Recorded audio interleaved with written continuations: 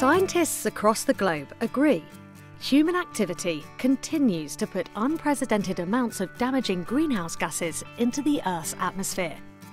Gases like carbon dioxide and methane trap the sun's heat just like in a greenhouse.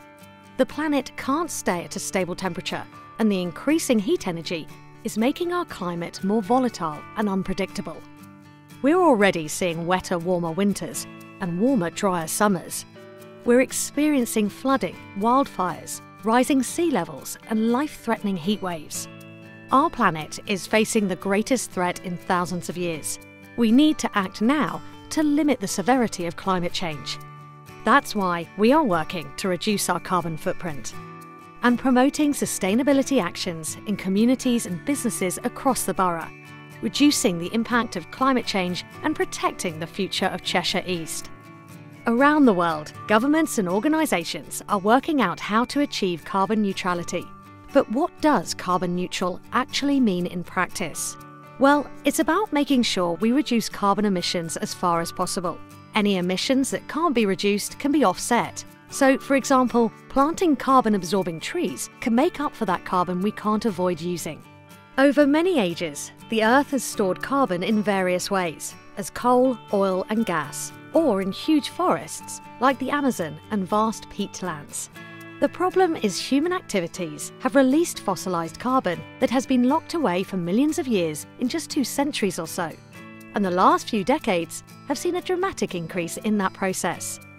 At the same time, millions of hectares of carbon-storing forest and other habitats have been destroyed.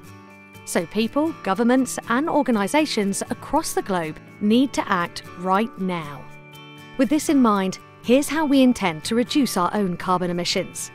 We're making our buildings more energy efficient. We're electrifying our vehicle fleet and encouraging the use of car sharing, pool cars and bikes. We have introduced hydrogen-powered refuse vehicles, the first of their kind in the Northwest, bringing environmental and air quality benefits to the borough. And naturally, we're committed to adopting green fuel sources like solar, heat pumps and green electricity. We're increasing online meetings and working from home more often, reducing the emissions caused by commuting. In our communities, we're taking steps to enable more sustainable travel, such as walking, cycling and public transport. We're also planting many more trees and restoring peatland, because these habitats have the potential to absorb large amounts of carbon in the coming years.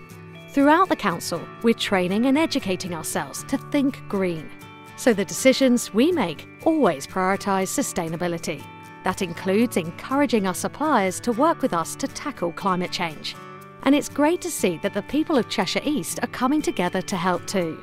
We're working with our partners, schools, town and parish councils, businesses and residents to highlight the climate challenge and to support actions that reduce emissions across the borough. We're all in this together, and together we can make changes that make a difference. If you'd like to know more about how we are working to reduce carbon emissions, visit our website to find out more.